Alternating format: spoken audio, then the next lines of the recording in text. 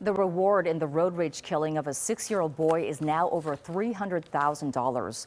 Many local business owners are adding big money to the effort to catch the killers. Tonight, KCAL 9 Orange County reporter Stacy Butler with more.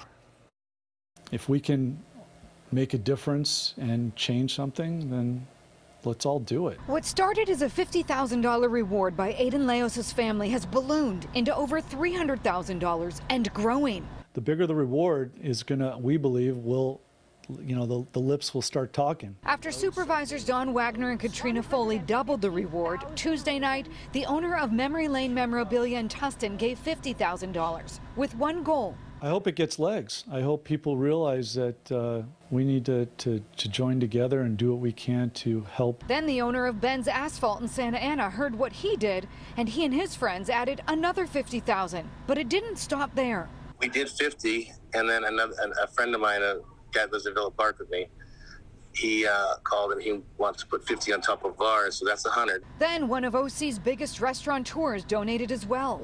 I think that good deeds are, contagious, and the fact that Billy brought it to my attention, I think hopefully the number will get big enough to somebody has to know something, and hopefully the number is going to get big enough to where instead of just wondering what's going on, people are actually going to go out and try and find out what happened. Now, the reward to catch the person who shot and killed 6-year-old Aiden during a reported road rage incident last Friday is growing. In Arizona, Sean Bullman, who owns a paving company, heard the call to action and answered. We're pledging $10,000 towards a reward. Everybody jumping in, the community outreach is just unbelievable, and it's definitely gotten a lot bigger than I thought it would. I'm going to start pushing this to some local businesses here, and I feel like this is something that isn't going to stop at Arizona. It's going to continue to move east, and people are going to step up and help out. But the domino effect, I think, is that people are going to step up and show that America is not going to stand for things like this. Even as this new sign hangs here at Aiden's temporary memorial, the family tells me that more donations are pouring in for the reward.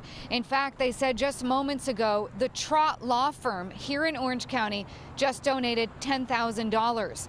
They're hoping that all of this reward money will compel somebody to come forward and say something. In Orange, Stacy Butler, KCAL 9 News.